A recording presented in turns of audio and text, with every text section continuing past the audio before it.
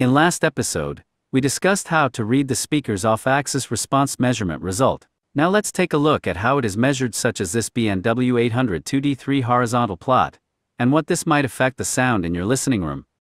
First, the on-axis measurement is done at the tweeter level as we discussed in last episode. Here is showing it as the red line along with two yellow lines. Based on the MLS testing method, the on-axis measurement is done with multiple measurements, from 30 degrees horizontal window, and average the results for the on-axis frequency response plot.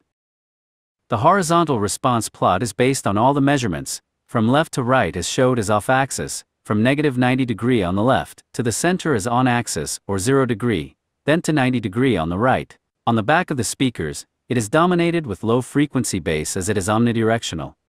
Now, if we put the speakers straight out as this drawing shows, you will be hearing from the speaker's off-axis sound as a direct sound, when you're sitting in the normal listening position. Even if we consider the ±30 degrees as listening window from the speakers, you still need to be sitting further away from the speakers. In case your speaker's on-axis sound is too bright, such as the high-frequency response has a hump as the BNW 800 2D3 speakers, you might want to put your speakers straight out, as the off-axis frequency response tends to be dipping on both mid-range and upper range. But some speakers like this 800 2D3 could still have peaks around upper mid-range in its off-axis, as it is showed on the horizontal response measurements.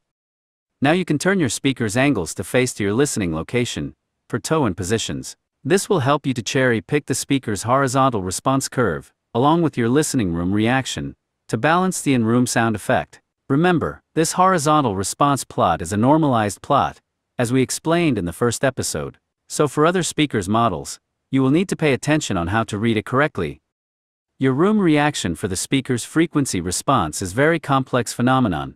There's direct sound waves coming from the speaker's on-axis sound. There is first reflection sound waves coming from your room boundaries. First reflection sound wave is a critical factor for the sound quality and musicality. The on-axis sound within the ±15 degrees of the speakers can be reflected from your rear wall behind your head. The side walls will reflect the speaker's off-axis sound waves. There is also the second reflection that bounce twice from your room boundaries. The room size and your speaker's placement will affect the delay time for these reflections. This is actually the major reason why each speakers can sound very differently in different listening room. We will discuss more on this topic in future episode. Since every room will react on each speaker's model differently, your speaker's placement and tone angles are very critical to achieve the best sound stage and sound imaging. Using the stereo test tone to help you to optimize your speaker's placement is the most efficient way to do so. You can find more detail on this from my other video.